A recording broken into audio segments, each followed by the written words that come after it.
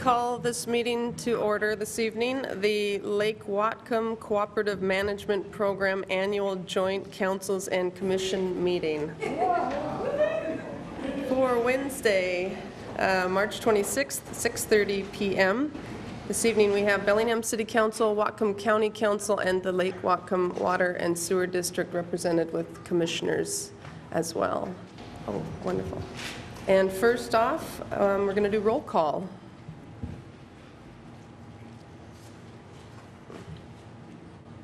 And who's doing that? Do I do that? No problem. Kathy Lehman. Here. Michael Lilliquist. Here. Roxanne Murphy. Here. Jack Weiss. Here.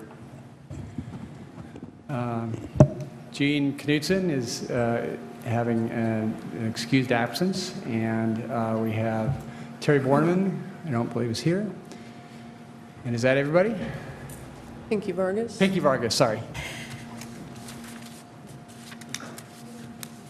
And then County Council. Oh, I'm supposed to, do you want to call to order, Carl, your own council? That's the normal way you do it, but. Sure, do you have to turn these on? I'll call to order the county council portion of the meeting, and I can just announce that all council members are present with the exception of Sam Crawford, who just sent me his regrets. He's on his way to Olympia to attend a Transportation Improvement Board meeting. I think it would be helpful. Okay, Barbara wants us to call the roll. So present are Rudd Brown, Barbara Brenner, Carl Weimer, Ken Mann, Barry Buchanan, and Pete Kremen. Okay. Thank you, Carl. And Lake Whatcom Water and Sewer District, Leslie? I would call the meeting to order for the Lake Whatcom Water and Sewer District if I had a quorum. However, I don't. We have 3 excused absences. That would be Commissioners Wyde, Citron, and Miller.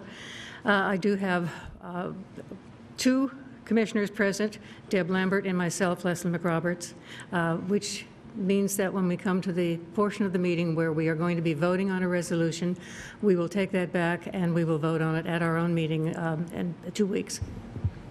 Thank you, Leslie. Okay, we're going to move quickly into our first item of the night, which are brief comments from the executive management team, Mayor Linville, County Executive Laus, and Lake Whatcom Water and Sewer District General Manager Patrick Sorensen. So if you'd like to potentially come forward to a microphone. We don't do a meeting like this every day, so thank you for bearing with us.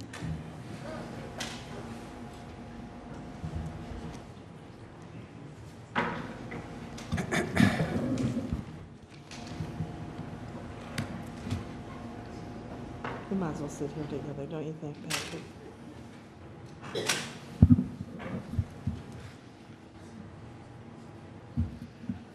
Welcome. So, now that we're all seated, welcome to the Bellingham City Council chambers. Appreciate you visiting us today for your meeting. It's a pleasure to sit in front of all of you because I know that I appreciate the cooperation and joint efforts of this body in trying to protect Lake Whatcom, our watershed, that is the drinking water source for over 100,000 people, which is over half our county population. It's an ecological treasure, it's a drinking water source, and it's recreational too. So there's no way we can replace it. The City of Bellingham, Whatcom County, and the Lake Whatcom Sewer and Water District have worked on 3 5-year plans. I wasn't around for the first 2. I think they were good ones. But the next work plan that is going to be developed is for the 2015-2019 timeframe. And I have a lot of hope that it's going to be something that really results in a lot more results for the lake.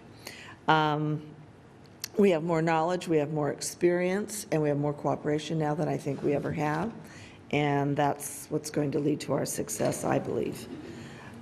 We have had some measurable successes in Lake Whatcom. We've reduced phosphorus, I know how to say that word, while protecting our watershed. We have learned a lot about stormwater and stormwater discharges into Lake Whatcom, which are very important to, first of all, I believe, prevent and then treat. And we're looking a lot on the prevention side of that. And we also working closely with the residents in the Lake Whatcom watershed to see what they can do to prevent runoff from their properties into the lake.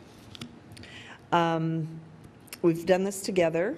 I've enjoyed meeting quarterly with Jack and with Patrick and staff to hash out what we should do next and to talk about how we can make our results better.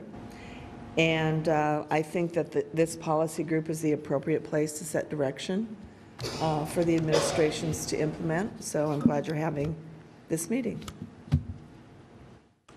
Well, it's good to be here this evening. I know I've met a lot of you. I've been here for about 2.5 years. You're not on, Patrick. Oh, I'm not on. Yeah. There we go. Is this better? I'm sorry about that. I get in trouble for that at work, too, occasionally. But anyway, my name is Patrick Sorensen, and I'm the general manager of the Lake Whatcom Water and Sewer District.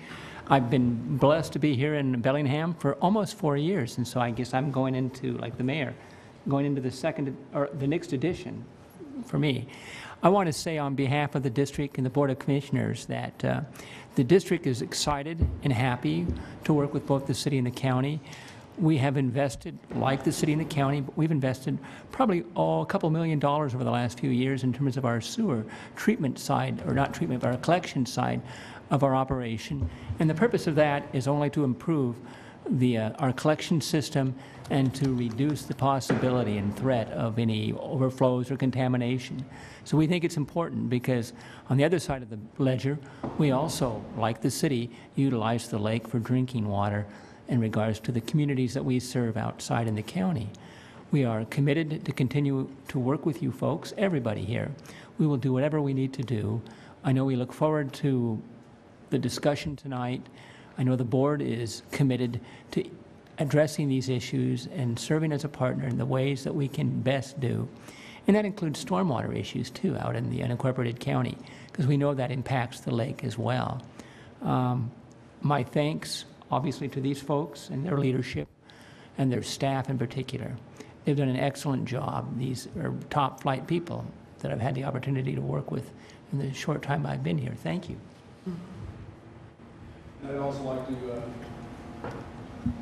I'd also like to extend thanks to City of Bellingham for hosting this meeting tonight, for the work that the Bellingham Council, the Whatcom Council, and the board of the Lake Whatcom Water and Sewer District are doing for improvements to Lake Whatcom.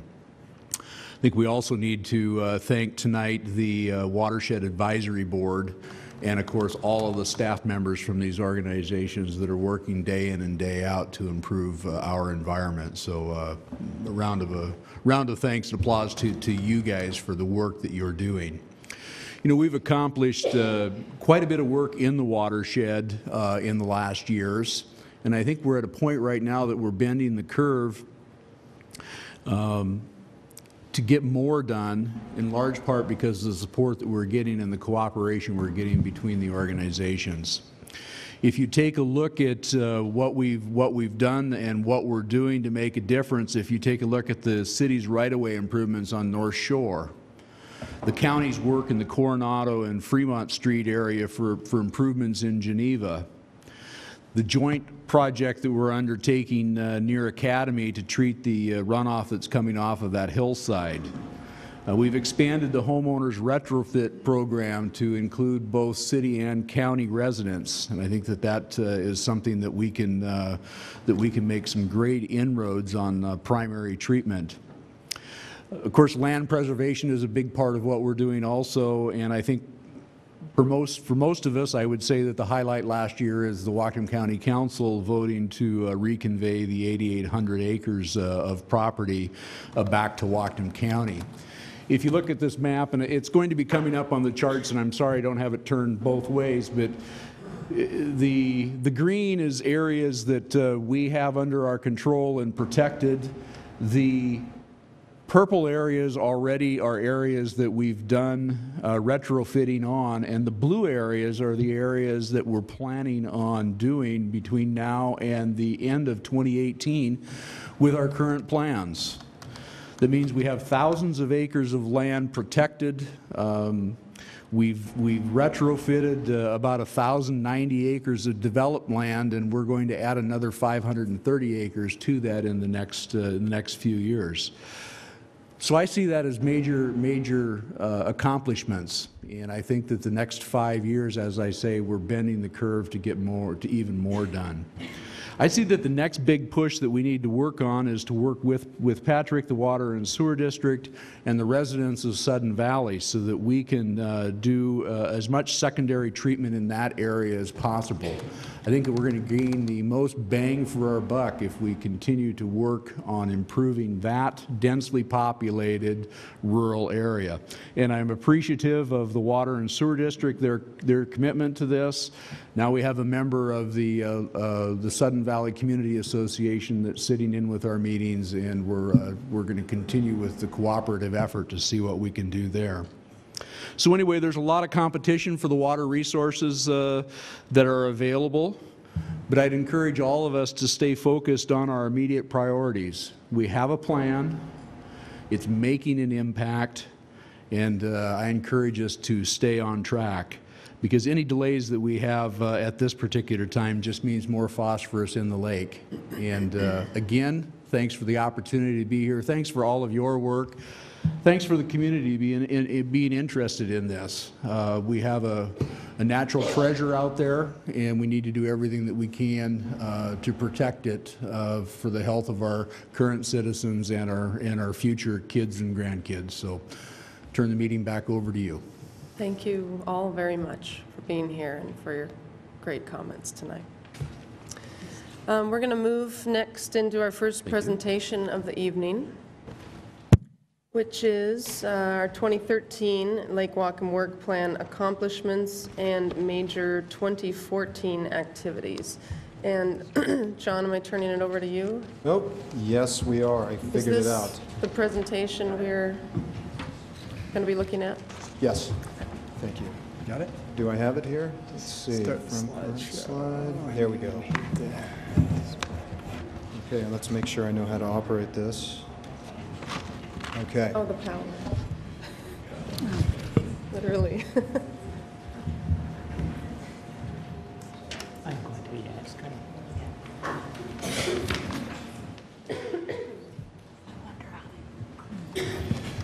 Well, good afternoon, and on behalf of the staff, the 20 or so staff that meet regularly to work on the Lake Whatcom Management Program to do all this coordinating, thank you very much for inviting us back again. You know, I was talking to Kirk Christensen this morning, who's one of my compadres over at the county, and we were noticing how every February comes around, the Lake Whatcom, the staff meetings for the Lake Whatcom Management Program get this sort of anxious sort of cloud that starts to build up on the horizon as we look forward to doing all of this work to develop the materials and get a good look at our programs to present to you all and to the community. And as we were chatting about that, it struck me that that process is also a bit of a catharsis for us in us having to bring our little piece of the puzzle to the table and lay it out so that all of our peers can look at it, hold it up against the big picture, and really take a good hard look at the value of our contribution to this program overall. It's sort of like a forced team building exercise, if you will. But I do honestly believe that that process is good for us as a staff, as the staff. And I guess with that, I appreciate very much that we have to do it every year. So with that said, let me jump right into the main event, which is the annual program review. And as in last several years, we're going to focus mainly on the phosphorus reduction work that gets done by the Lake Whatcom Management Program.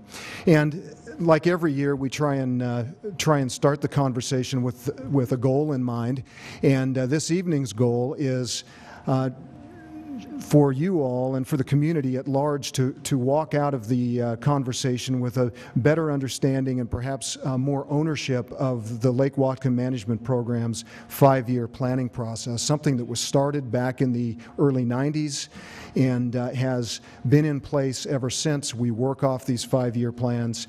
And as the mayor and the executive were pointing out, and Patrick were pointing out earlier, this is really a transitional point in time. We've done a lot of work, spent about 15 years understanding how to deliver these services, and I think that as we go into the next 5-year plan, we can do so with increased confidence in those outcomes for future phosphorus reductions. And that's our goal this evening, is to try and make that happen. And I'm going to have to push the button, or I'm going to be rolling back and forth here on the mouse. Okay, I think I've got this figured out. So, for clarity and so you know where this conversation is going to go, I'd like to just offer up the messages that we intend to deliver right up front, and that is that the Lake Whatcom Management Program reaches much farther than those requirements mandated on us by the Clean Water Act. It was something that began as a community vision, that is the program itself, for sort of a holistic look at how to manage the lake. And that's certainly something that's beyond just regulation. That said, of course, we remain very much phosphorus focused on the prevention side of the house and the reduction side of the house. It's important to recognize that we are, in fact, ahead of the TMDL schedule. The TMDL itself has not been formalized. We shouldn't make too much of that, because we all recognize that it's not perhaps as aggressive as it could be, and that collectively we agree that more should be done to keep us ahead of that curve. It is the last year of the current 5-year plan. A new plan must be developed, and given that we already know what's likely to come down in terms of that regulatory framework, we need to make that plan consistent with the TMDL requirements. And finally, I think Executive Laus pointed out that we don't want to lose sight that we do have docketed already a substantial amount of work for the upcoming several years, and we don't want to lose sight of delivering those phosphorus reduction projects and programs as we debate what we're going to do for the future, because the reality is a pound of phosphorus reduced today is worth a lot more than a pound of phosphorus removed from the system 10 years down the road. So, all right. It's worth taking a moment. I would have liked this meeting to be perhaps on the shoreline at Bloedel, or perhaps in the airplane that took the picture, so we could all get the big view here, but this is all I could pack into the chambers. But it does help characterize the system in which we're working, and that is, first of all, that it's darn big. The lake itself is 10 miles long. It spans a mile wide at its widest part, and the picture before you is really only of the upper third, the northernmost third of the lake. And in as much as it's 10 miles long, a mile wide, and 30 miles around the outside, it's quite something to try and manage because of that, and it has a long history as well. So 150 years as a working lake in which sediments, in which forest practices and other uses of the landscape weren't up to today's standards, resulted in a lot of sediments, nutrient-containing sediments, and other pollutants entering the lake. We will likely refer to the various basins in the lake as basins 1, 2, and 3, and it's worth reviewing what that means. Basin 1 is the northernmost basin that is closest to us in this picture. It is largely developed with fairly high density, mostly in the city and the UGA. Basin 2 is the small basin that's behind Basin 1. That's the basin from which the city takes its water. And is also specifically or mostly on the west side in Geneva, is fairly well developed. And Basin 3 is that great big deep basin to the south. And most of the water quality problems of immediate concern in terms of drinking water, of course, are Basins 1 and 2. But we have a TMDL for the entire lake, and of course we have real concerns and a vision for a clean entire lake. So what about the management program itself? It's been around for about 20 years. I think first contemplated in around 1990 as the city was putting forward its first stormwater ordinance. And by 1992, there was a joint agreement about the management of Lake Whatcom between the city, the county, and then Sewer District 10, now Lake Whatcom Water and Sewer District. And that agreement laid out a whole host of goals and objectives for collaborative management. And some work was done in the ensuing years, and by 1998, it was recognized that there needed to be some funding directed toward this collaborative work and some more clarity about how it was going to be carried out. And that's the interlocal agreement that's referred to there in 1998. And that is really the precursor to the Lake Whatcom Management Program that called for regular planning and resulted in a couple of one-year plans before, in 2000, the first 5-year plan was penned and agreed. So over the course of time in the 2000s, a lot of stuff was done towards management of the lake as a whole, particularly around nutrient loading.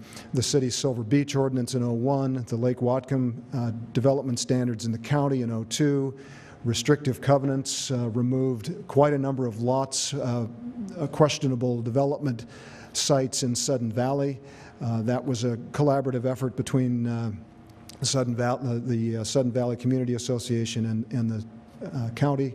And down zones removed another 1,400 or so development opportunities from the watershed. Transfer of development rights program removed another 100. Then the city's acquisition program came into being, and that rolled forward. As well, the clearing restrictions, the fertilizer bans, the two-stroke motor bans. You remember that? Yes. In any case, we get up to about 2009. The regulations at Silver Beach are updated and move towards a more aggressive set of development regulations that denies the development if it can't demonstrate that there will be no net impact to the lake. And then in 2013, the county followed with similar protections. And during that time, of course, more and more effort in public systems, more and more investment in public systems in and around the developed portion of the lake. That's the history. The scope is pretty straightforward. Back in 1998, when this was developed, the idea was that there would be some holistic and systems approach to managing the lake itself, and it all kind of backed this community vision of a healthy watershed and protected drinking water source far into the future. And I've showed on this particular slide just a couple or several of the 12, now 13, with the inclusion of the invasive species portion of the program, of those now 13 program areas that we work on. And you notice that they're not all directed specifically at phosphorus reductions. Spill response, for example, has as much to do with car accidents out on the North Shore Road and understanding what to do when, or other practices that result in chemical spills and the like, so that we are coordinated and know what to do with that. And so all of that said, why are we concerned about phosphorus? It's pretty straightforward, but it's worth saying that excess phosphorus accelerates algae growth. Those algae are consumed by bacteria, which use up oxygen in the lake. And it's that low oxygen condition that releases more phosphorus from the sediments that over the 150 years as a working lake have accumulated in the bottom. And that condition we know as an anoxia creates a feedback loop that leads to more phosphorus and a cycle of accelerated or extreme biological productivity. And you see that happen in your backyard ponds as the summer wears on, the algae grow, it becomes opaque, it smells, and it's just generally grody to be around. We don't generally suffer that kind of situation in Lake Whatcom, but nonetheless, there's a measurable problem, and those problems that we experience have to do with water treatment problems, not specifically the clogging of the filters in a year after a great storm event that flushes a lot of nutrients into the lake, but rather the day-to-day water treatment activities that happen out at our water treatment plant. And then, of course, there's the aesthetics. It is a multiple-use lake. People like to come in contact with that water and should be able to do so. Low oxygen, of course, is bad for fish, and we don't want it in our bay. We don't want these big anoxic zones in our bay, neither do we want them in Lake Whatcom. And finally, just to bring the point home about where that phosphorus begins, the graph shown there shows on the purple circle dotted line a particular rainstorm that occurred in the Silver Beach area in September of '07, and the red squares are the total phosphorus loads in the lower portion of the creek during that same rain event. And it's pretty evident from the correlation between those curves that there's clearly a relationship between the rain event itself falling in the watershed, picking up the phosphorus-laden sediments, delivering them to the creek, and moving them down the creek. So that connection isn't lost on too many people these days, and leads us to a question about the sources of excess phosphorus. Most of you have seen this slide before, so I won't go into it in detail, but there are a host of causes for which just about all of them today this program has a mechanism to address, a mechanism to improve the situation as it exists out on the ground. That's true with all of those sources, with the exception of atmospheric deposition and, of course, the remaining material and the nutrients that exist in the lake sediments. And the point here is that there are certainly some sources of phosphorus that aren't in our control. And if anybody's wondering what excess phosphorus can look like, here's a couple of examples of soil-laden water going down a storm drain, being delivered directly, perhaps, to a creek. A lawn that, as beautiful as it is, we know that it doesn't cycle phosphorus like a native forest would.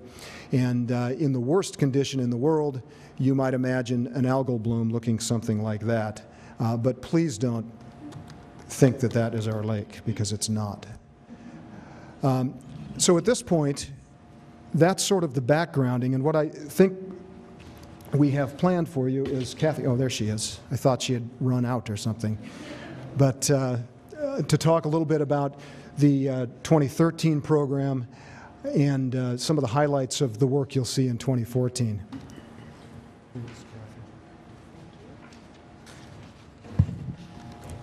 Thanks, John. So yes, I'm going to go over some of the highlights and some of the accomplishments of 2013. Inside your reports, there's a lot more detail there, and if you have any specific questions, maybe wait till the end and the proper staff person can answer that. And I'll go into a little bit of some things that will be coming up for the 2014 work plan. So in 2013, we really continued with the land preservation efforts, and the city acquired 29 acres through the land acquisition program, and that's the map up there for the Trillium watershed parcel, pretty strategic in that it's connected to other parcels that have been protected through that program. As well as what was mentioned earlier, the over 8,000 acres through the reconveyance for Whatcom County to manage in the future. So really for 2014 and beyond, I think the jurisdictions are going to be looking towards how to increase management of a lot more property out there in the watershed. Oh, sorry. We have a couple capital projects that were completed in 2013. One of them was in the Geneva neighborhood, Coronado Fremont, treating about 170 acres. Sudden Valley also completed, it says 2 projects proposed. They were proposed and completed in 2013 as part of their capital facilities plan. In addition, we had the homeowner incentive program, which is in its 3rd year of the grant, and the city completed 41 projects just in 2013 alone for that. And moving into 2014, the City of Bellingham and Whatcom County have finalized a interlocal agreement that will allow the county to implement the homeowner incentive program in the county's portion of the Silver Beach Creek watershed. And we have, between the 2 jurisdictions, there's about 40 projects that are queued up for that program this summer.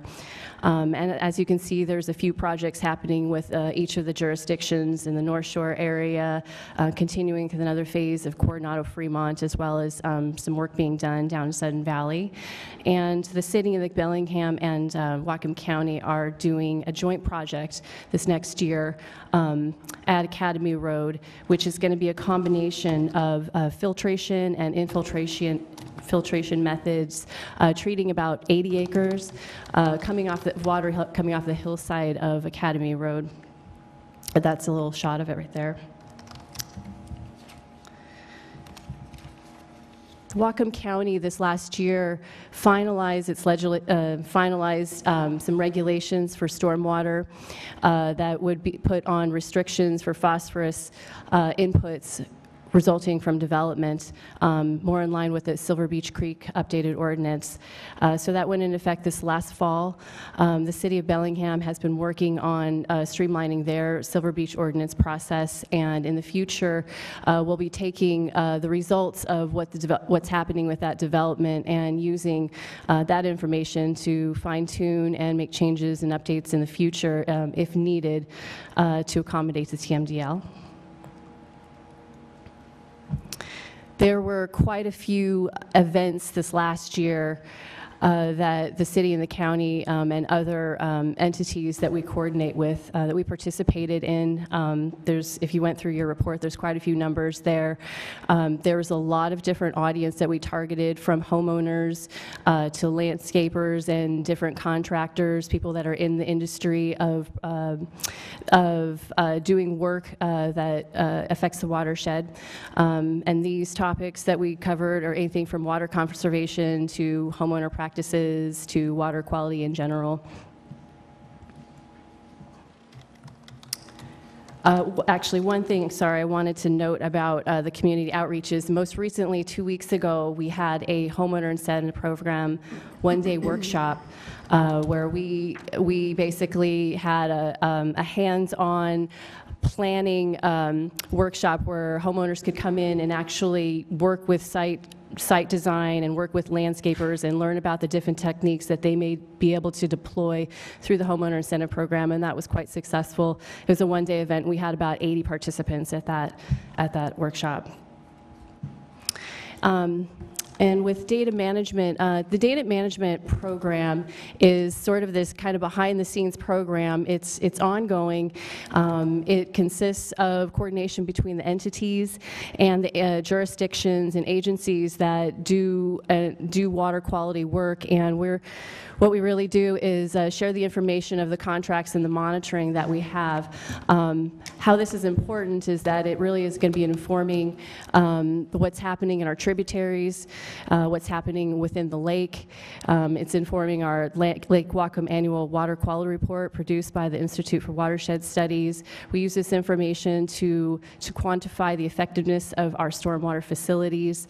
And also it's going to be, this data is going to be used to update the models that we're going to be looking at through the TMDL throughout the next few years. And that's really the highlights from 2013 and what's coming in 2014. And I think at this point I'm going to hand it back over to John, and he's going to kind of take you through what our next steps are. Thanks. Thank you, Kathy.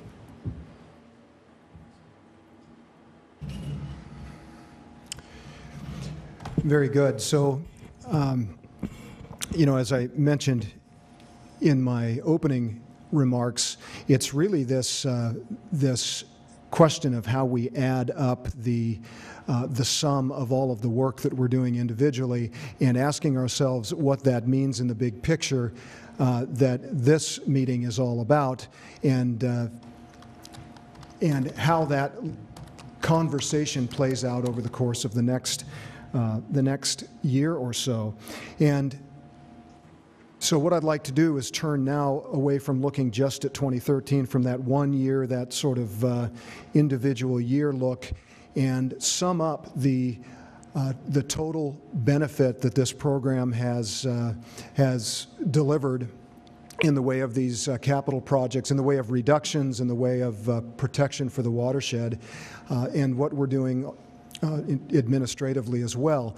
So where we are today, in sum, over the last 15 years perhaps, in the way of reducing the existing footprint of our existence in and around the watershed, is 20-plus major capital projects that have resulted in measurable decreases in the amount of phosphorus that enters the lake every year.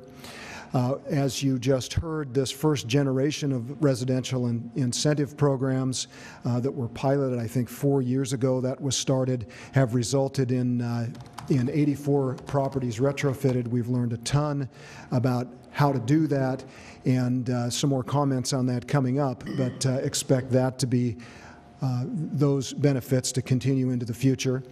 Redevelopment standards watershed-wide, something that perhaps some folks thought might never happen a number of years ago, but in fact, we have done so. We have a modicum of redevelopment standard around the entire watershed. The city and the county work very closely together in reviewing development applications and in enforcement. I think that's quite important. And when you sum all that up, there's an estimated 312 or so pounds per year of phosphorus that has been removed. And you might ask, out of how many? And I'll get to that shortly. Councilmember Lillquist. So in terms of prevention, about 1,800 acres of developable property has been removed from development.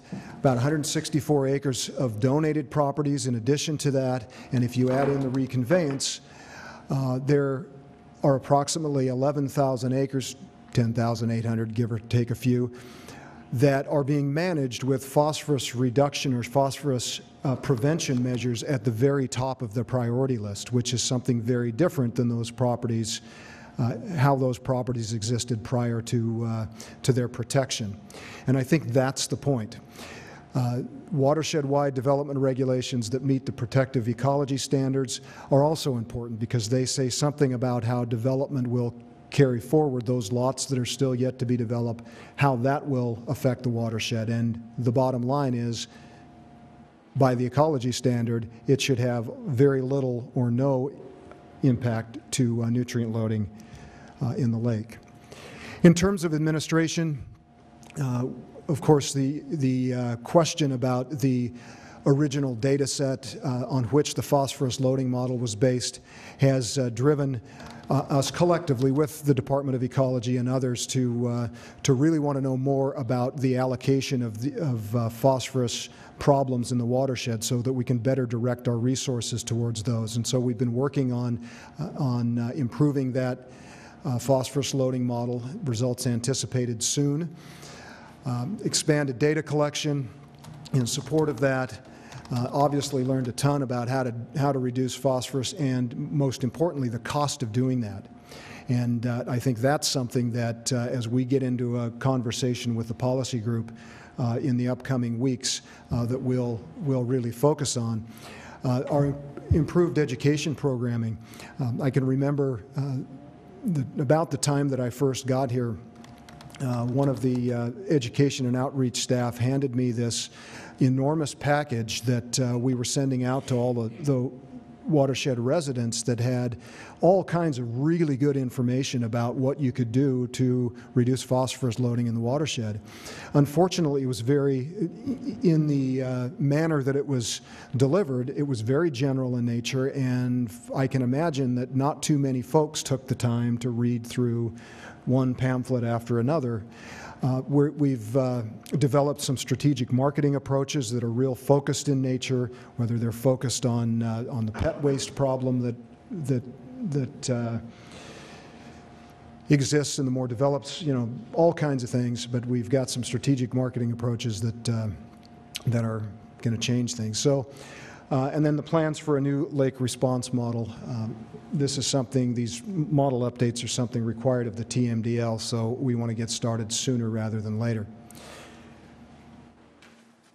The mayor and the executive both noted that, that we are on a current trajectory, and we have been for quite some time. In other words, we've been doing the work and delivering the projects and making reductions in the watershed that I noted added up to somewhere on the order of 312 pounds per year.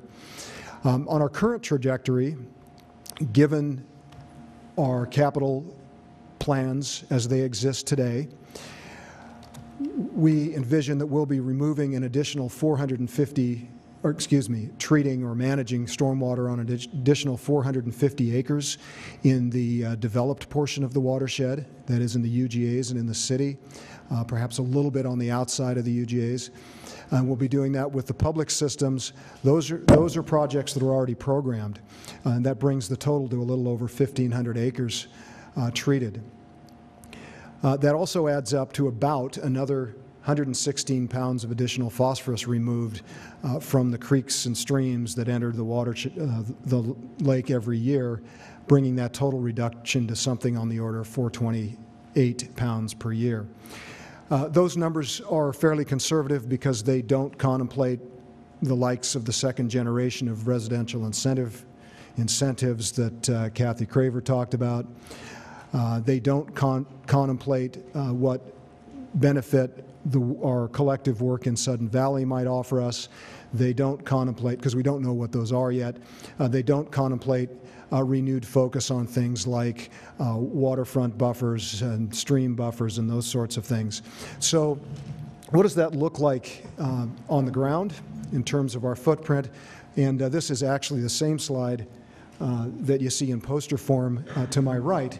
But the bottom line is that there's a substantial portion of the watershed that is now under the influence of the governments and somehow managed in a way in which phosphorus is one of the highest, if not the highest, phosphorus reduction and protection, highest, if not the highest, purpose for which that property is currently managed. So we're looking at, well, you can see the acres up there. There's no sense in me reading them again. Bottom line is we have made good progress. So now let's do the numbers. This proposed development and investment in public water systems and others by 2018 will look something like this. And you probably remember these pie charts from last year in which the pink and the red represent how much the TMDL as it exists today says we need to remove from, in this case, basins 1 and 2. The dark green color is the loading from existing forested area. That stays. And the 225 pounds in the light green area is the amount that is allowed to be generated by our developed landscape. So when you sum all of that up, 428 pounds divided by 428 plus 757, you get to 36 pounds phosphorus removed. Did I do okay, council member? It's a little inside joke here. He's good at asking penetrating questions. So bottom line, 36% removed. And the reason this is important is you'll remember that last year when we talked about this, at the end of 2012, we were at about 23% removed. This year, we're somewhere around 26%. from these increases, you can get a sense that we can indeed predict out to some degree, with some planning level of accuracy, what kind of progress we can make in delivering these water quality services. Now, somebody is clearly going to ask, well, what about the whole watershed? And the reality is that when you sum the whole watershed together, we are today at or will be, if we keep this same trajectory, by 2018 at about 14% of the pounds of phosphorus per year that we need to remove. So bottom line is we have a lot of work to do, and we know we can make good progress. All right, so how does that square with this whole TMDL Clean Water Act regulatory timeline that we know is waiting out there for us in the bushes? The reality is that the status today is that it remains awaiting EPA approval, and in fact is still undergoing Ecology's internal review of what we're calling the implementation plan. So while we know that it's likely we'll hear back from Ecology and that it'll be submitted to EPA sometime in the next months, who knows when it comes back from EPA, and I don't have a very good sense about what that review time looks like. And what it means simply to us is that the actual years in which we are held accountable for some of these things could change. But we do know what that draft implementation plan proposes today and what it's likely to burden us with going forward. And it's set up in several cycles, the first of which begins in 2015 through 2018, in which the city and the county, as the responsible jurisdictions, need to provide Ecology with options for how they're going to meet the TMDL. That is, what is the plan for the kinds of actions the local governments, are going to take to make those reductions going forward. And they suggest a fixed timeline, that is, what is it going to take you to get it done in 50 years? And then if you want to offer up a fixed budget kind of approach, what will it take, how long will it take you to get that done? And I suspect that needs to be less than 50 years. By 2016, we've got to have timelines and budgets put together.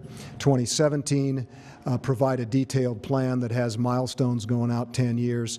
And by 2018, we've got to come back to Ecology with this whole concept of improving the models on which this whole analysis is based.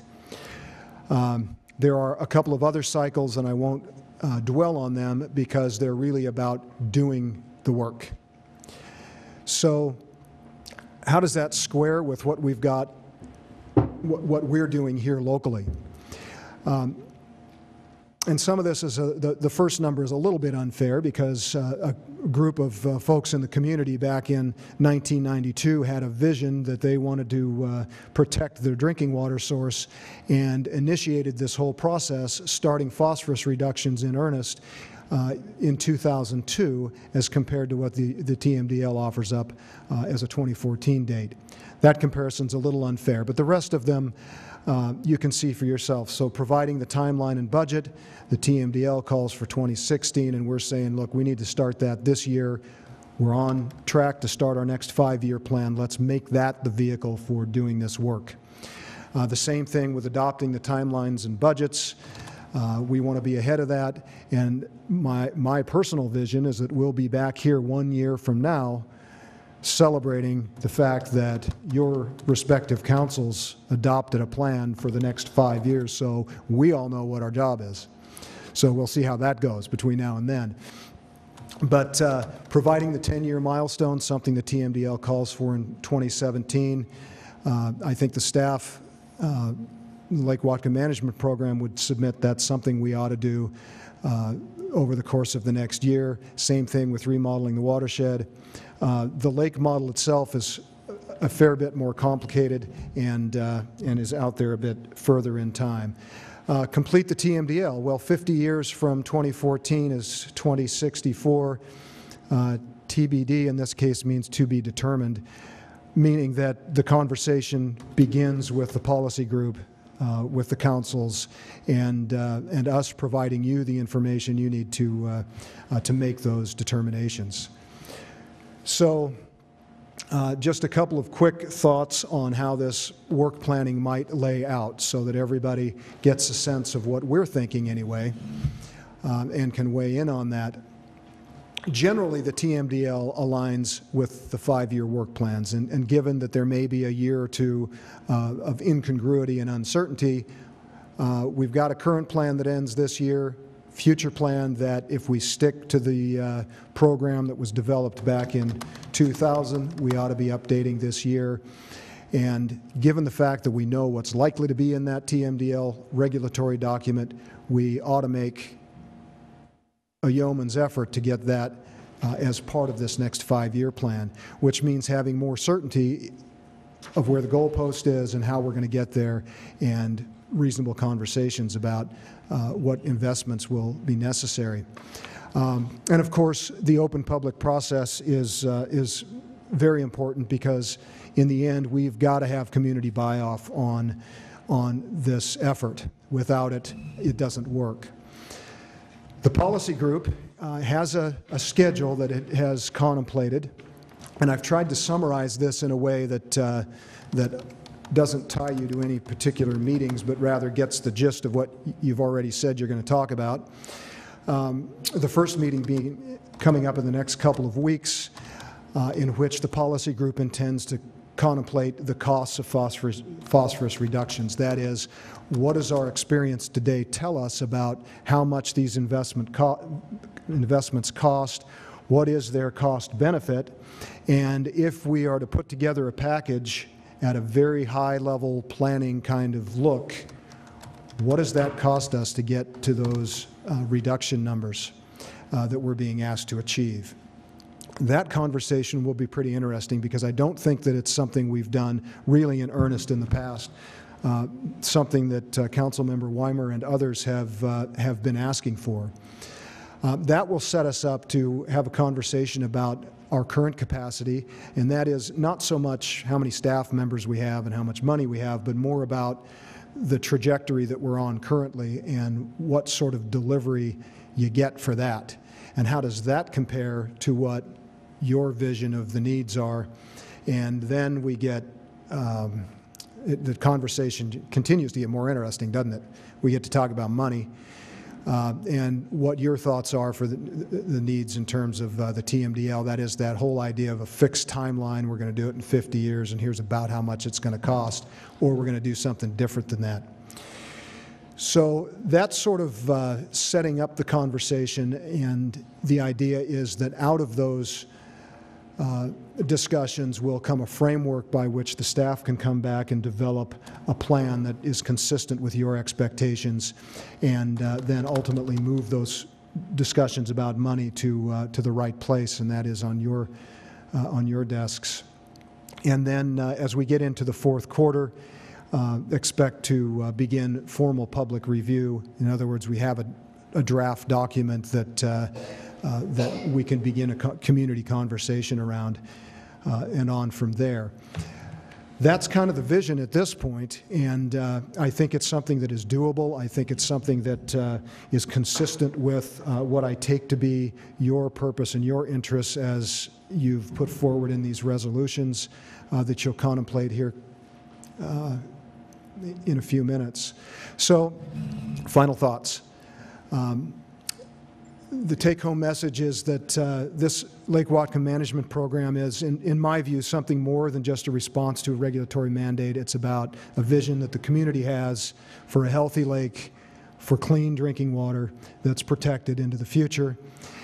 That said, we remain focused on prevention and reduction of phosphorus, because it is one of the most, if not the most, problematic and difficult to manage problems that the watershed faces. We're ahead of schedule in terms of our regulatory requirements, but we recognize that those leave something to be desired perhaps, and that we collectively agree we should be more ahead of schedule. The next 5-year planning process needs to be consistent with those TMDL requirements I just reviewed, and we can expect, or should expect, that the aggressive work that is currently planned will continue as these discussions go forward, and we capture all of that in the next 5-year work plan. So that is the sum of, I think, I should look at all the staff members who helped me put this together and ask them, did I hit the main points, guys, or do I need to start over at the beginning? Enough? The boss says get the heck off of there, so okay. Very good. Thank you. Thank you, John. Will you take questions if we have any? Absolutely. Great. Any questions or If they're comments? nice. Yes, Barbara. When you talked about, you had that chart that showed the different, one of them was fish and forest. Yes. Why didn't it say fish, forest, and habitat? Because in our other thing, it does say habitat. And that's kind of a big one. It was that really nice Yeah.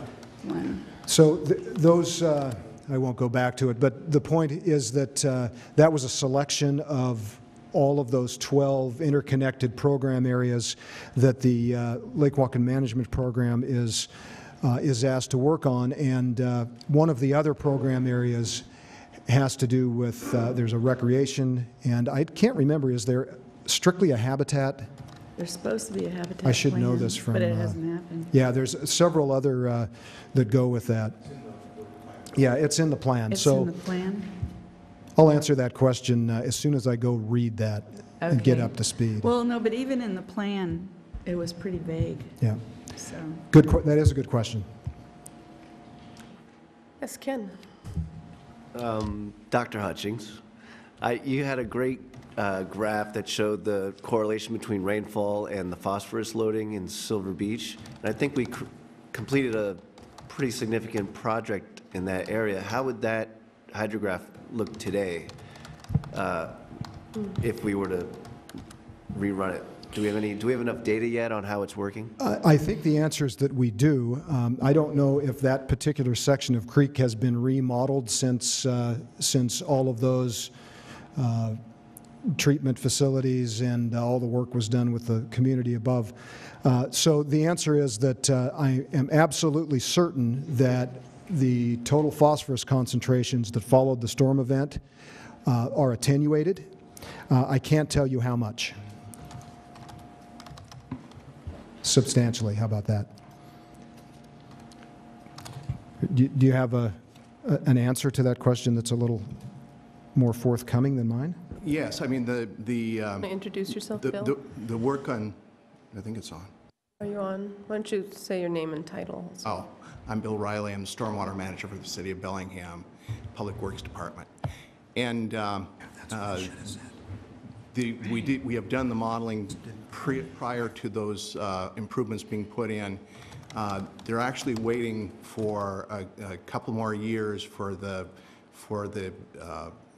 projects to be better seeded. It takes a little while for a large project like that to have its best conclusion to it. So there is planned sampling that's going to be happening on there. But we haven't correlated that data to come up with a percentage removal for Silver Beach at this point in time. One other question. Yeah, Barbara. Is somebody going to speak to, in more detail, what the retrofits have been on the individual properties? I can do that.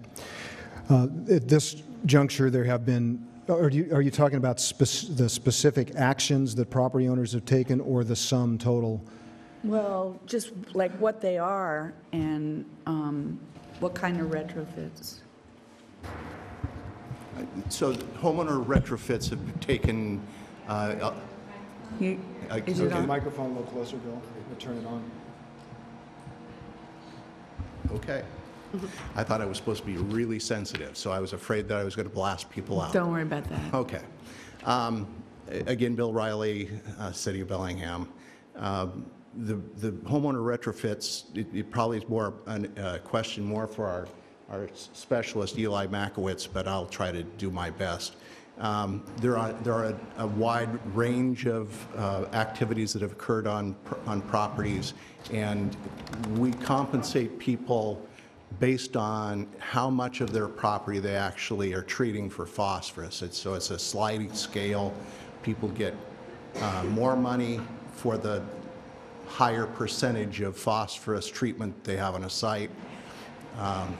And that can be from somebody having an infiltration system that takes all of the water and infiltrates it into the ground, which provides the best treatment, to people doing lawn removal projects that changes the way and the amount of phosphorus that's coming off the property to try to emulate a forest or a forest light, as we call in this design. So. There are a lot of other different ways that people have done it, something more like a traditional rain garden, but we've even done specific standards for Lake Whatcom for rain garden construction so that we can be better assured that they're working properly and will be reducing phosphorus and not exacerbating phosphorus. Does that answer your question? Somewhat. Okay, I'm going to ask a question. John, you had these slides with the pretty pie charts and the reductions happening. Just looking at the comparison from the 312 pounds a year to the 428, I can fantasize that 5 years we might have all the phosphorus reduced based on, my own look at this chart. But I'm cognizant of the fact that we probably do the easy stuff first, or the response begins to shift and we have new learning and new investments to do. So can you say maybe a little bit about what the future might look like in terms of our learning and our response? Yeah, I think that there are a couple of ways to look at this. If you go back and do a little thinking about what these numbers say, it looks like we're making progress at about 3% a year or something like that. And hopefully I don't get too constrained by that number, because what I'm looking at are the values back into the end of 2012 compared to where we expect we're going to be in 2018. And in fact, if you look at the difference between 2012 and 2013, you also come to about a 3% a year number. Given the fact that, and that's for basins 1 and 2, of course, where we are investing heavily in public systems, as well as backing those public systems with homeowner retrofits on the individual lots, so that we can make those substantial reductions. Other places in the watershed aren't that easy to accommodate, and others are easier. For example, when we take a look or contemplate the idea of applying the same kinds of incentive programs out in the county out in the rural part of the county, for example, that we use in denser urban areas, we may find, or perhaps we're likely to find, that the same prescription that works in the city of Bellingham doesn't work so well elsewhere, and that we'll have to rethink first of all, the prescriptions we're offering up, and then if we're using incentives, the kinds of incentives that work. We may also find that, or I think we are finding that in terms of phosphorus prevention, that is the acquisition program, moving those future development rights, taking those development rights out of the watershed and holding on to that property for the purpose of not allowing future phosphorus to enter the lake, that we're running out of high-density properties to purchase. And I don't mean running out as in tomorrow or next year or the year after, but over time, the bang for the buck for that investment gets smaller and smaller. And so then we have to ask ourselves whether that's still the most appropriate place down the road to focus those dollars. But the bottom line is, I think we can say something about a trajectory that we're on today. It seems to look something like, say, 2 to 4% a year, and you can begin to contemplate what it takes to get you, how many years it takes to get you down to, well, let's do the math right here. So in basins 1 and 2, we're about 36% over the course of, say, the last 10 years. And so if you're to multiply that period with over the same investment by 3, you get 30 years out. So it seems, and then if you make some concessions for the reality that it is harder and harder to squeeze more and more phosphorus out of that landscape, you could easily see it might take 50 years to get that done. So we've got some more work to do to sit down and talk all of that through, but I'm convinced we've got enough information on which we can base some pretty sound decisions about what we ought to invest in over the next 5 years, perhaps with a pretty strong look 10 years out. But just like doing capital facilities planning, once you get out 4 years into the future, the costs of those investments and the benefit of those investments are pretty uncertain. But we can certainly do better than we have in the past. Thank you. Interestingly, I forgot to mention, and none of you have asked yet, so I'm just going to say it out loud, the cost of the overall program is somewhere on the order of about $7 million a year. That is, when you add up all of the expenditures that were made over the course of 2013. Now, I'll couch that by saying that that number is sure, and it does, vary widely depending on the kinds of acquisitions are made, and, well, mostly acquisitions and capital investments. But it does give you a sense of just how big, how much investment is already being made in the Lake Whatcom watershed. Thank you, John. Yeah, Rod. So I'm sure there's, Rod Brown, Whatcom County Council. I'm sure there's some people that would be interested if you could just briefly explain what happens to the phosphorus based on the different techniques you use. Do you remove it from off-site? Does it get bound with the soil? If it gets bound with the soil, does it reach a saturation point, for example? So, okay, those are good questions. You've been paying attention to this problem from some time by the looks of it. So there are a number of different approaches. Some of those are more mechanistic, in which phosphorus particles are filtered out, and those filters are removed and new ones replaced, and then the phosphorus that's collected removed from the watershed. There are other approaches in which the bioinfiltration facility is designed to, because of its amended soil type and the vegetation that has been selected for that facility, draws phosphorus out of the water that infiltrates through that soil. And those are also managed. So there's somebody pays attention to the level of saturation that goes on in those facilities, and then periodically, as they pass a threshold of efficiency, they can be changed out as well. They can be rehabilitated, if you will. And then there are other approaches in which stormwater is simply infiltrated into the ground, in which the soil becomes the medium that the phosphorus sticks to. And in those particular cases, it's a question of the phosphorus cycling in that soil, in the biological environment of the soil, and being immobilized so that it's not easily readily available for leaching. And in those cases, it is possible, I suppose, no, I don't suppose, I suspect it's possible to reach some kind of saturation point. The key is keeping the soil stable so that it doesn't re-enter the system and become problematic.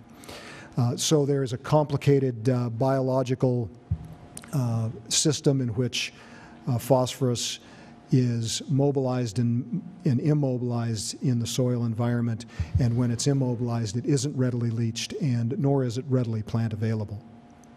So Yeah. Thank you. Michael? I guess the way I would answer your question, Rudd, is that the phosphorus we're talking about is natural in origin. It's already there and in the soils and the plants, and they're not saturated. There's no such thing as saturation in a natural system. It's using the phosphorus. Our goal is to keep the phosphorus in that natural system, which can use all that phosphorus over and over and over again. It doesn't run out. It doesn't go away. It's just reused. Our goal is to have it stay in the upland natural system rather than enter the aquatic natural system. So that's our problem. The phosphorus is not evil when it stays upland. It's reused and it never gets saturated. There's never too much. There's never too little. It's where it should be. Any other questions for staff or each other? Barbara? Sorry, I am going to try and keep it down. First of all, I do have some questions, lots of them. Who do I send them to? I think if you either send them to me or any other staff person that you happen to know personally, you can. Okay, but I have to put it out because I do it every. You know, are you guys? Are we at all looking at oxygenators at all? No. Any other questions or comments before moving on? Yeah, Pete.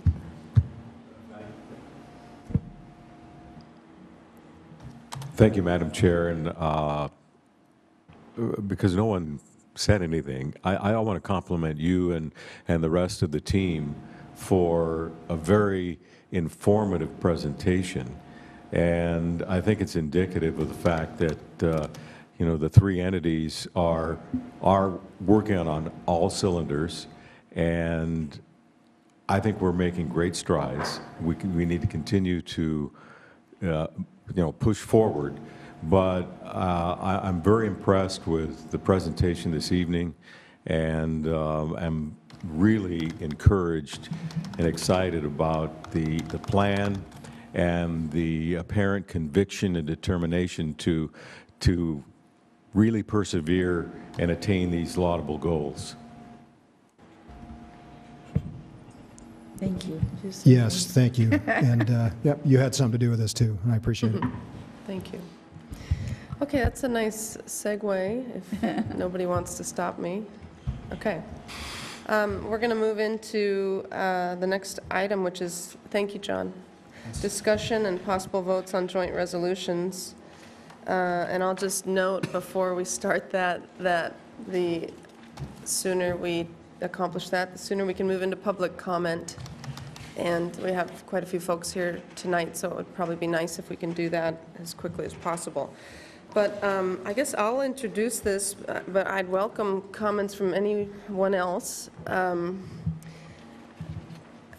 think this idea came about 4 months ago through a number of different discussions with the folks at the Lake Whatcom Policy Group and staff, and then we had some elections and some new council members came on, both county council and city council, and so this idea started getting some legs, I think, of introducing a joint resolution between our three jurisdictions that reaffirmed our commitment to what we're trying to accomplish in the lake and our efforts cleaning or reducing phosphorus loading, set some clear direction for the joint Lake Whatcom Policy Group as they're moving forward in the next 5-year plan and in the TMDL response.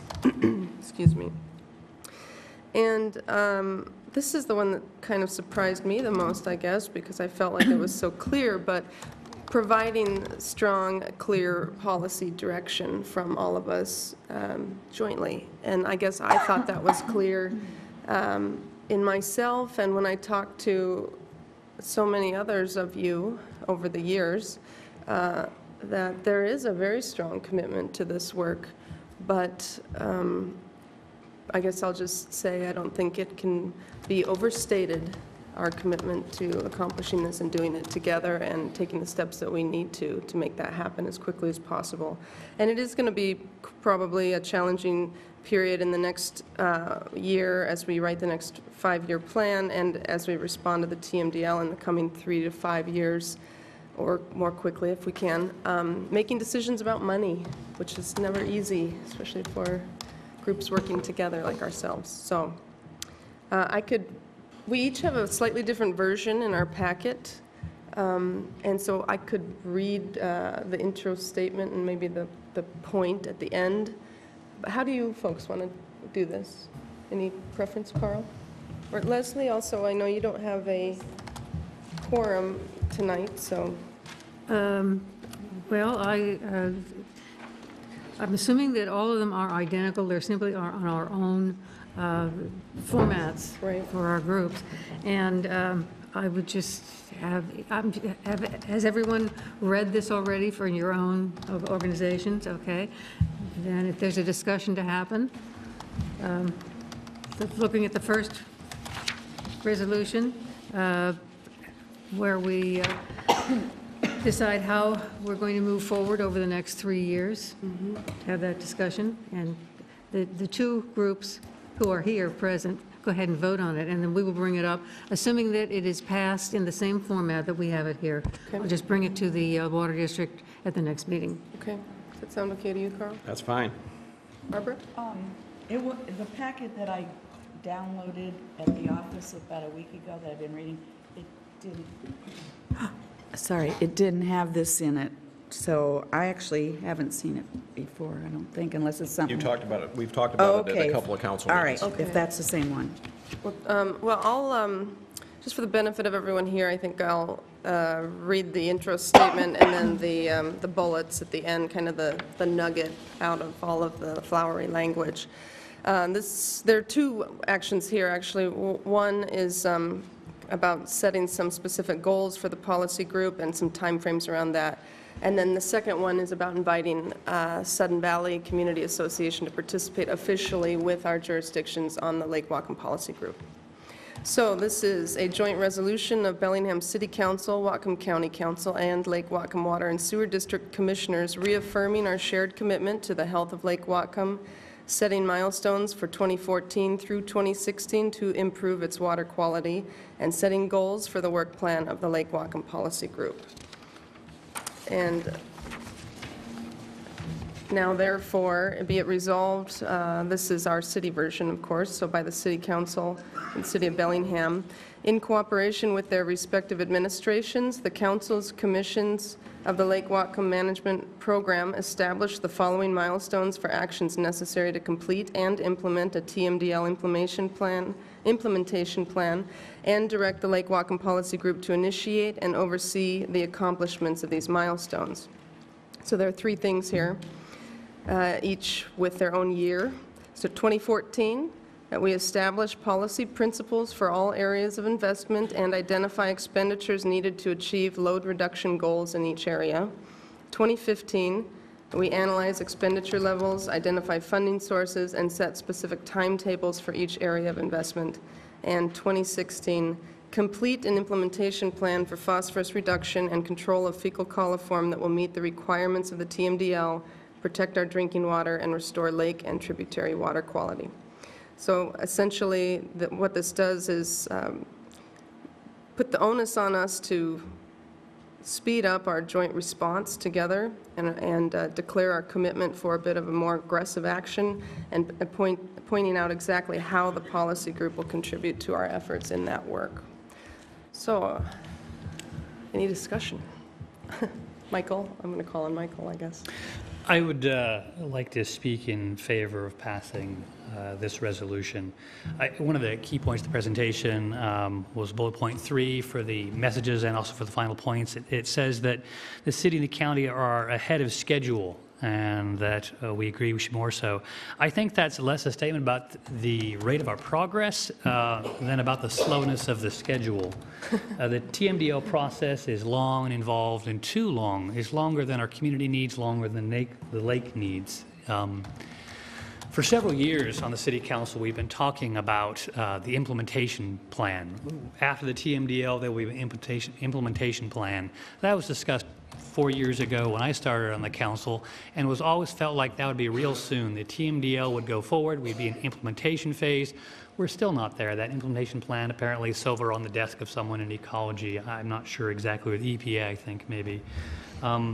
Also, going back several years, Barry Buchanan will remember this. He was one of the people who was advocating strongly for a full restoration plan. Not the next 5 years of progress, but a plan that actually, as best as it could, projected out to a final end solution. What we have before us tonight is a picture of progress, not a picture of success.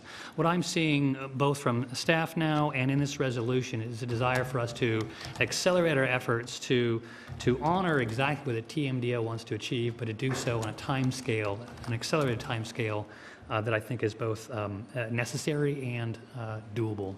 So I will be supporting this resolution. Barry, you had your hand up. Thank you, Madam Chair. For the County Council, I would like to move approval of this resolution. Has to deal with it first? I guess so. Barry he's running with the ball. All right, thank you, Barry. All right, so we have a motion in front of us from the County Council. Is there any other discussion from the county? I guess I will jump in and, as Michael did, I will support this also. I was somewhat skeptical of this resolution to begin with, because when I used to sit out in the audience as an activist, I heard for 20 years people standing up here and giving us their commitments to Lake Whatcom, and then I didn't see a lot happening. And oftentimes what you get is lots of hype and very little substance. I don't think that's what's going on this time. As you've seen in the last couple of years, we've done quite a bit. The people that are moving this resolution forward seem fairly committed to pushing this process faster than the Department of Ecology wants us to even. So I support this resolution. I think people ought to know, though, and probably shouldn't vote in favor of this, because the handwriting on the wall is the policy work group is going to come forward with stuff that probably is going to involve raising taxes, raising fees, or putting more onerous regulations on existing development. And if you're not in favor of doing those things as we move through this, we've been criticized by our two other counterparts up here for not having a dedicated funding source for Lake Whatcom. So if you're not interested in entertaining those things, you should not vote in favor of this resolution this evening. But I'm in favor of it. Ms. Brenner. I'm in favor of it, but I don't agree with you on how to get there. Well, I think we need to normal. prioritize. And we just, every time something comes up, we say, oh, let's get more money, let's get more money. I think we could do a much better job of prioritizing, and this is a high priority. Anybody else from the county side? All right, we have the motion in front of us. All those in favor, say aye. Aye. Opposed? That passes unanimously with Mr. Crawford absent. Excellent, thank you. Jack. On behalf of the On behalf of the Bellingham City Council, I move approval of the resolution. I'd like to second that. Okay, we have a motion and a second in favor of this resolution. Is there any discussion? All those in favor, please say aye. Aye. Aye. All those opposed? Motion passes 5-0 with 2 council members absent. Okay, and the lake. As a note, we have discussed this in our commissioners' meetings, and we have had a favorable opinion of it, and I expect it to pass also in 2 weeks. Great, thank you very much, Leslie. There is a second resolution. I'll just briefly read. A joint resolution of Bellingham City Council, Whatcom County Council, and Lake Whatcom Water and Sewer District Commissioners inviting the Sudden Valley Community Association to send a representative to participate in the Lake Whatcom Policy Group. And I'll entertain a motion from the Bellingham City Council. So moved. Second. Okay, we have a motion and a second. Any discussion? All those in favor, please say aye. Aye. All those opposed?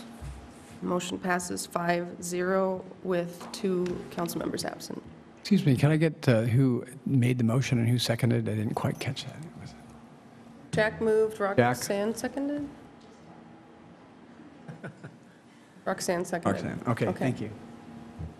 All right, we have the same motion, we have the same resolution in front of us for the Whatcom County Council, and I will support that. The Sudden Valley Neighborhood Community Association has been attending the policy work group meetings for a couple years and has been a great partner in this, and it only makes sense for them to be at the table. So is there a motion? I move approval, Mr. Chair. All right, Mr. Kremen has made a motion. We have it in front of us. Any discussion? All those in favor say aye. Aye. Opposed? That passes 6-0 with Mr. Crawford absent. Yay, I'm so happy. Okay, congratulations, everybody.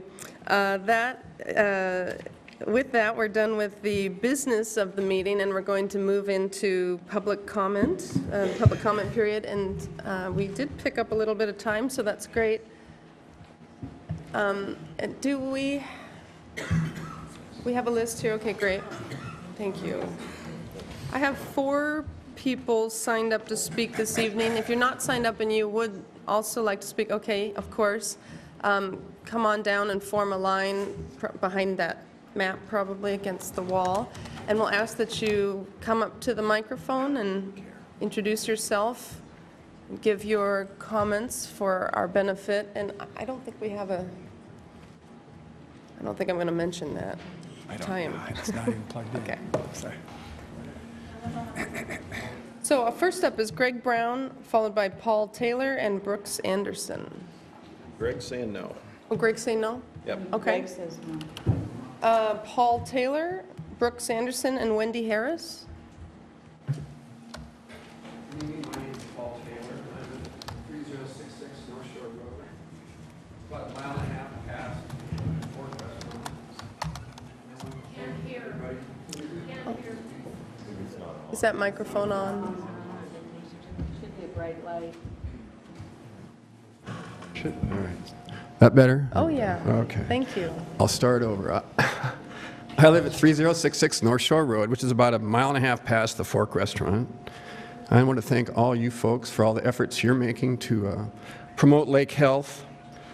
One of the things that I wanted to bring up this evening is kind of small potatoes compared to what you've been discussing, but I do believe it's important to the future health of the lake, and that's that within our neighborhood, there's been the appearance of about 4 vacation rental by owner homes last summer. And these homes are essentially unregulated hotels in the watershed. And I don't believe what the impact that they have on the lake promotes lake health. They provide more trips into the watershed. These homes advertise that they can sleep more people than their septic systems allow for. Where I live, all the homes are 3-bedroom septic systems. All these VRBO advertisements say they'll sleep 10, up to 10, some, not all of them, but many do. One of them was full all last summer and almost every weekend for, I don't know, 3.5 months. They also advertise kind of a resort experience. They advertise to bring your boat, bring your jet ski, bring your kayak, bring your canoe. One of the homes in my neighborhood has a private boat launch. We watched people launch boats there all last summer. I don't believe that all of them were driving over to Blowdale, getting their boat inspected, and then bringing it back to be launched at this house. The odd thing that I find is I'm in the building business, and I know that if I walked into the Office of Planning and Development out in the county, I couldn't get a permit to build one of these things and operate one. And so it doesn't seem to me that if you can't get a permit for one, they should be allowed to exist.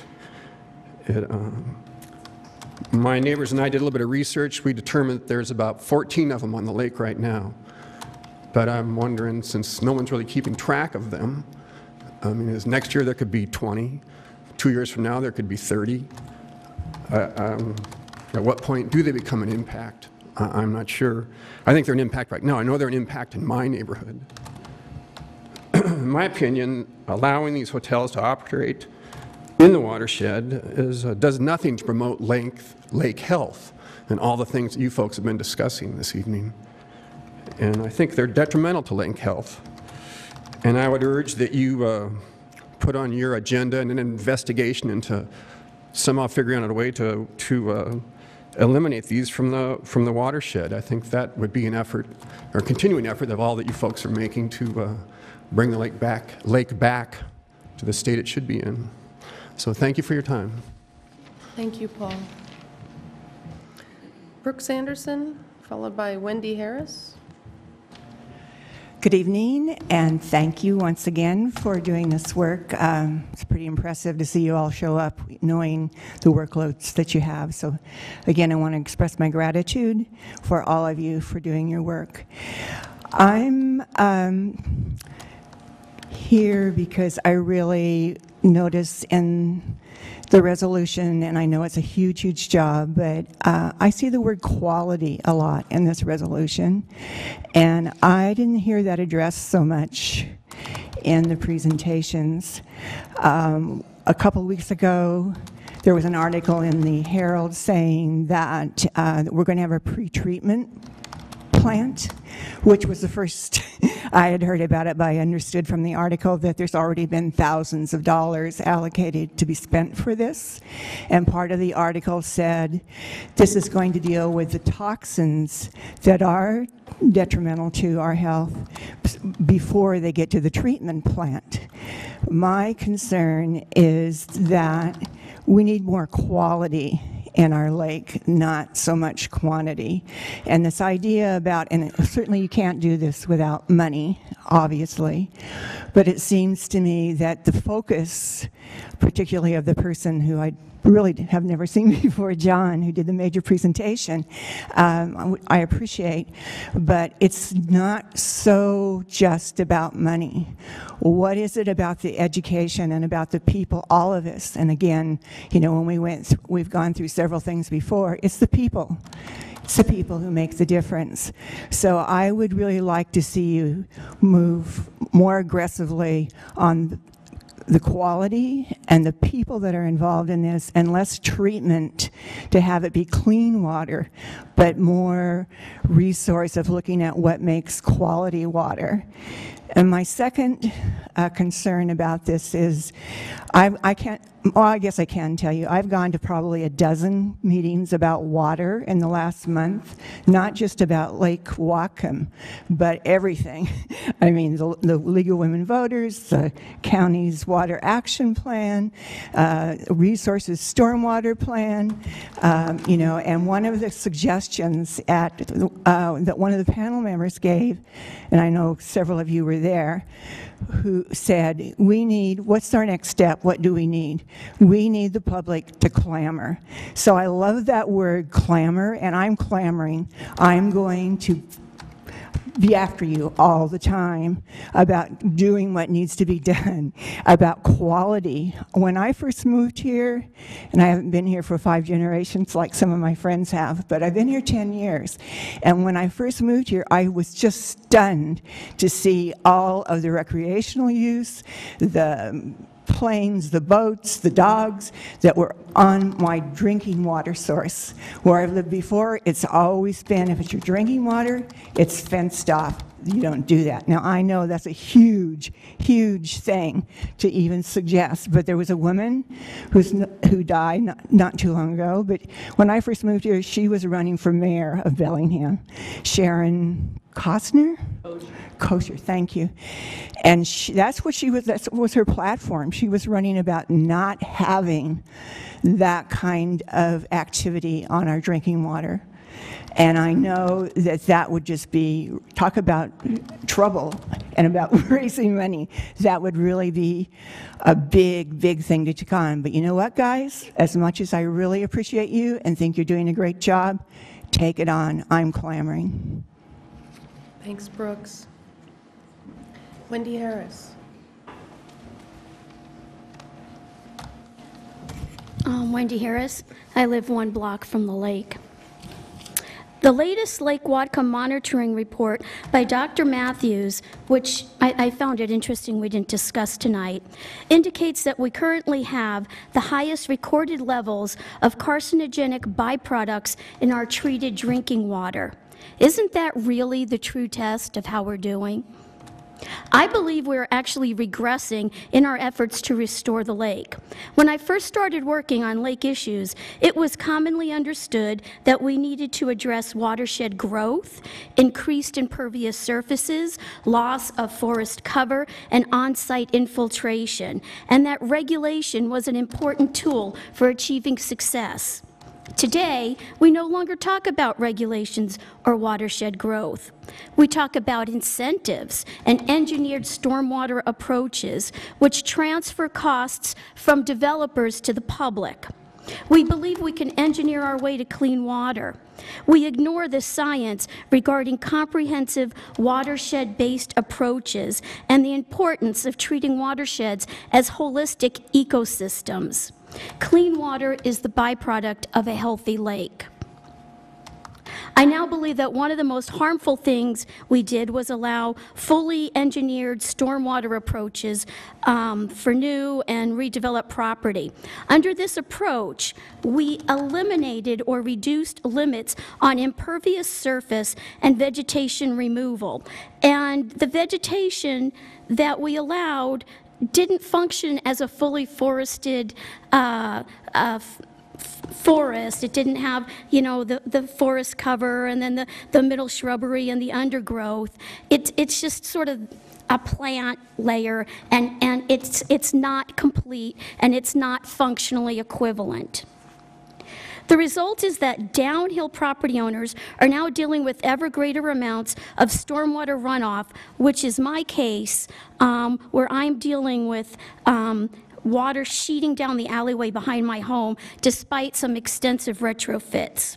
Although I have no control over the infill development that increases the stormwater runoff, and I have no property interest in the alley, I'm being told by the city that I'm responsible for managing alleyway stormwater impacts.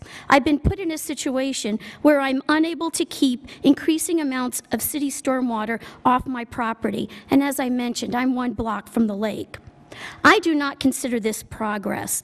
I would like to see the data comparing the performances of the fully engineered stormwater approach versus the fully forested stormwater approach. I know that we've had, the city standards have been in place since 2009, so please show us the data.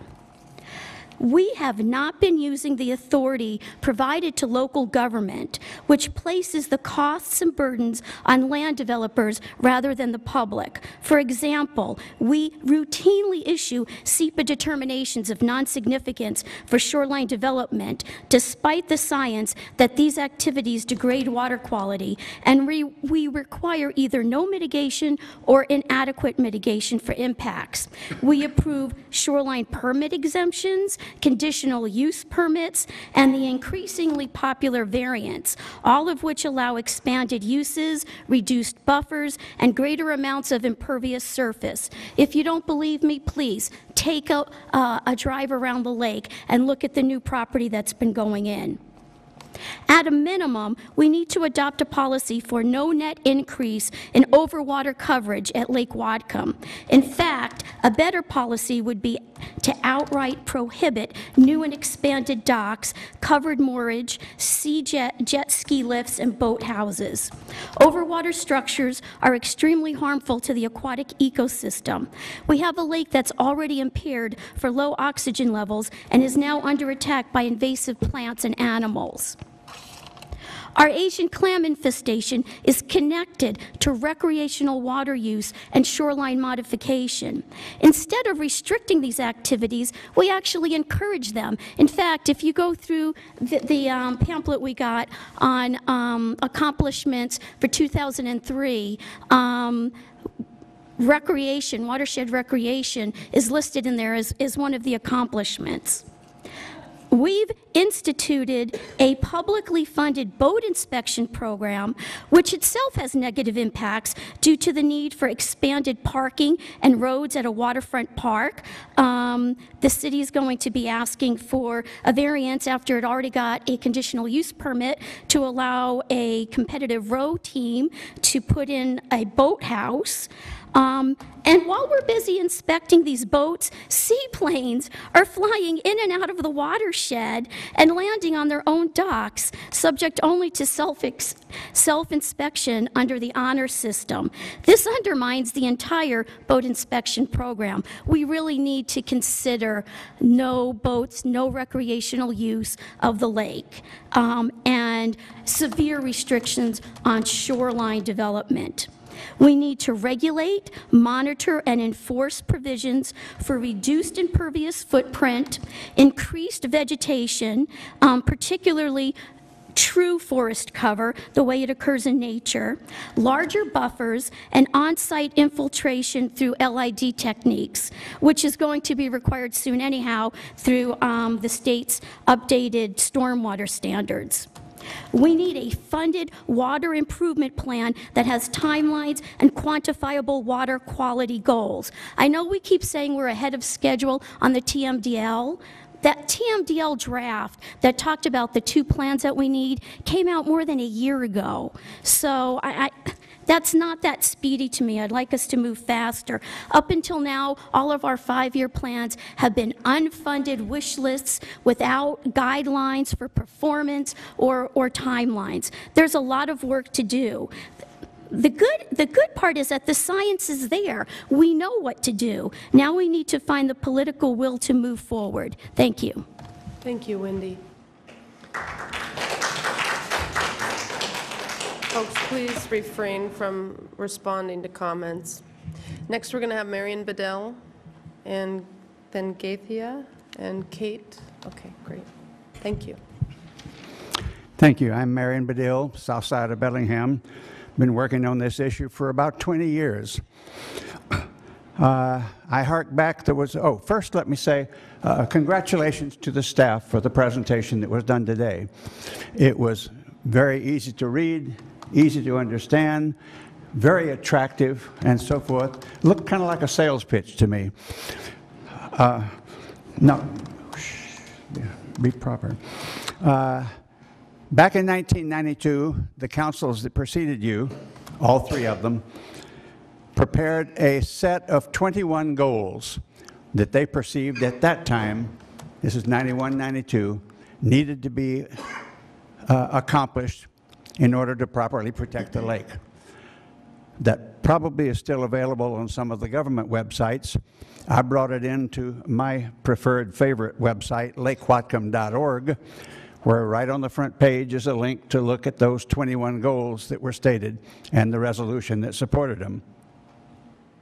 My question to you, and to a degree to the public, is go look at that list of 21 goals and see how all of them stand and fare today in regards to what we need on the lake. Some of them have been pretty well taken care of, and others are still dangling out there waiting for action. One of those, many of you know, was, as was mentioned tonight very proudly, the land acquisition that has been done over the last 15 or so years of purchasing properties in the Lake Whatcom watershed and holding them in perpetual forestry for the protection of the lake rather than development.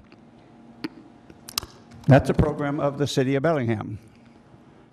Why did the city start that program? Well, 2 reasons. Number one, it was, I think, goal number 2 on that list that was mentioned 6 or 8 years before. Nothing had been done. A group of citizens, of which I'm proud I was a part, came together, looked at it, wrote a citizen initiative, put it on the ballot for public vote that said, institute this program that you already said 4 years ago you were going to do. Well, unfortunately, it narrowly failed at the polls. But part of the conversation about that, which I won't bother to try to explain or repeat, led the city a year later to say, you know, we ought to start this land acquisition program. Here's a resolution and a process to collect money to buy the land. So yes, thank you, congratulations. I pat myself and my friends a little bit on the back for having pushed that issue. That's a citizen process, works, and I encourage the continued participation of citizens to push you, the councils, who are our representatives on these things. Finally, a technical point, and permit me to state a little bit of my history and background as relates to this. I am a civil engineer. I worked in water management systems for many, many years. I ran a public works department for 2 years. I ran a factory manufacturing water movement equipment for a couple of years. So I've been around. I've seen some stuff on this. My point that's the background for is the treatment facilities which are being used now, and some perhaps that are not yet, were mentioned in the presentation. the homeowner improvement program, the rain gardens, where you put the water in the phosphorus in the soil, what I call the concrete box with a filter that captures the flow, and then you take the filter out and throw it away somewhere. There's a middle ground style on that does a different level of infiltration of the water and phosphorus into the soil as a method of keeping it from going down into the lake. My question has always been, and I'm sorry that I haven't gotten a solid good answer, is what is the capital cost of all of these systems expanded for the entire watershed area that we're concerned about? And how much phosphorus, what's the efficiency that these systems remove? I'm no expert, I acknowledge, in the operational efficiency of these systems from my personal experience, but I've done a lot of web research and reading technical materials from other jurisdictions nationally. And I have some notable doubts still that even the HIP program of the rain gardens is going to, in the long run, 40, 50, 60 years, hold and protect enough phosphorus from moving down into the lake. So it's a good sounding program now. It's certainly making an advantage, but whether it's going to be sufficient for the long run, I'm not sure. And the other part of that I mentioned is this construction of what I call civil works. Build a concrete box there on the roadside, put in some stuff like a diaper to catch the, did I say that? To catch the flow that goes through, grab the phosphorus, take it away, let sort of clean water run out the back end. In my review, and I seek a more solid technical number that contradicts me, I'd love to see it. My experience and search says those systems can do, at very best, removal of half of the phosphorus that's flowing in. The other half of it still gets through the filter and so forth. Plus the complicating moment that really bothers me, when there's a big rainstorm, they don't even run the water through, or more than just a little bit of the water, through that treatment system. It goes around and from the upland where it captures the phosphorus into the lake, straight shot in the gullies. So that's not a very efficient or effective process. So I ask both the councils, the staff, and the public to pay particular attention to how well and how effectively and at what costs are these treatment facilities being put into place. So I guess that's the points I'd like to make. Emphasizing again my pleasure at the work that has been done, yes. And the presentation that was given tonight, I think, makes much of this that has been fuzzy in the past clearer to the public, and that's great. And in the end, I again ask the public to continue to tell you what they see, what they don't see, what they like, what they don't like, and let's get the lake cleaned up because it's our drinking water and we must. Thank you. Thank you, Marion. I just want to note we have 11 minutes on our schedule, and so if we can try and respect the time of everyone here tonight, it would be wonderful. So we have a couple more folks. If anyone does want to speak, please do come down and form a line here so we can get through you all. And go ahead, Gaithia. Hi, my name is Gaithia Weiss, and I live in Bellingham. And I just basically wanted to make a brief mention that Wendy Harris actually also mentioned the name of Dr. Robin Matthews at Western Washington University. My feeling is just sort of the huge body of science that does exist around the studies of Lake Whatcom are sort of been missing from this discussion tonight, and I would like to see those more actively included. Marion just mentioned some civil engineering type difficulties with different sorts of stormwater solutions. I think different solutions are going to be needed for different portions of the lake. It was mentioned by one of the people giving a presentation about amending soil before doing rain gardens type structure. If you look at some of the geological studies, the soils up by Lake Whatcom are pretty thin. A lot of times if you put things into the groundwater, it's not like putting it in if it were Iowa cornfield. So the bacteriological and microbial activity that might break down phosphorus and use it and send it back to plant roots isn't there. And so I think we need to think that there may be at times where we're creating groundwater plumes that themselves are hazardous. And in particular, in the stormwater management plan, I would question the bullet point that says the city treatment facilities removal rates are based on testing conducted by the city, along with modeling of similar type facilities. I think that's a little questionable. I think that there really needs to be a commitment to actually measuring downslope from these facilities to make sure they're doing what people think they're doing. And I also want to emphasize it's not just phosphorus. And ecology's been slow so far, but obviously water standards are increasing, knowledge of harms from various constituents are increasing, and I'll email out a study by a researcher named Nat Schultz at the University of Washington who is looking at stormwater runoff from impervious surfaces and their impact on coho salmon gives them huge heart defects and they die. And he doesn't actually know yet what's causing that. But it is something that is in impervious surfaces. It is the kind of thing that we also ought to be concerned about, and so we need to be aware that it's not just phosphorus. And thank you very much. Thank you, Gaithia. And Kate Blystone. Anyone else who'd like to speak, please do come down at this time. I promise you I'll be brief. I wasn't going to speak tonight unless, Kate Blystone, Resources for Sustainable Communities. I wasn't going to speak tonight unless the Spirit moved me, and the Spirit moved me, so here I am. Resources is a local nonprofit that works to build sustainable communities through science, education, advocacy, and action. Thank you for this resolution tonight, and thank you for showing leadership on this issue. At Resources, we are passionate about ensuring clean and plentiful water in Whatcom County, and we're very supportive of any movement towards protecting Lake Whatcom. In 1999, when I moved here, Lake Whatcom was all that we talked about.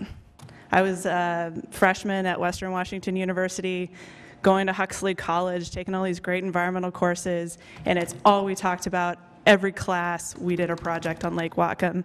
And it feels like over the last, and there were nonprofits, there were articles, there was all sorts of things going on. And it feels like over the last couple of years that some of that momentum has been lost. And I'm grateful that it feels like we've gotten our mojo back, and I appreciate that. Councilmember Weimer is right. This resolution is going to lead to hard decisions. And please remember your vote tonight when you're making those hard decisions. Remember the commitment you made to Lake Whatcom tonight. We have to be aggressive and accelerate our timeline. We need to outpace the requirements of ecology, and we need to work together to exceed the pace even set in this resolution. Our drinking water is just too important, so thank you. Thank you, Kate. Is there anyone else who would like to speak to the councils?